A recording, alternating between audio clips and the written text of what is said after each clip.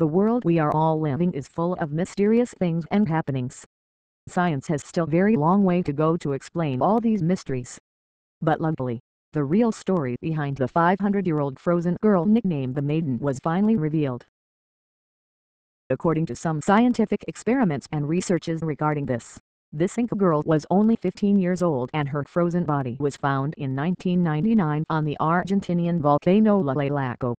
This volcano is said to be having a 67-39-meter high summit and was being explored at the time when the expedition came across the Inca girl.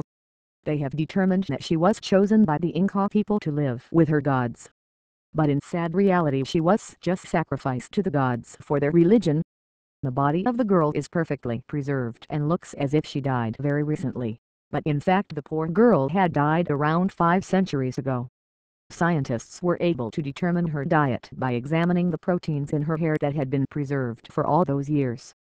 It turned out to be that she had a very fattening and full diet for months, maybe even years, before she was sacrificed. It is also mentioned that these scientists have discovered that the 500-year-old frozen girl had a bacterial infection when she was sacrificed.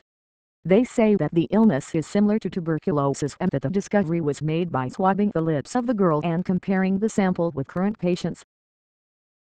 What's good here is that the scientists think that by discovering this bacterium it could help to fight new illnesses or re-emerging illnesses too.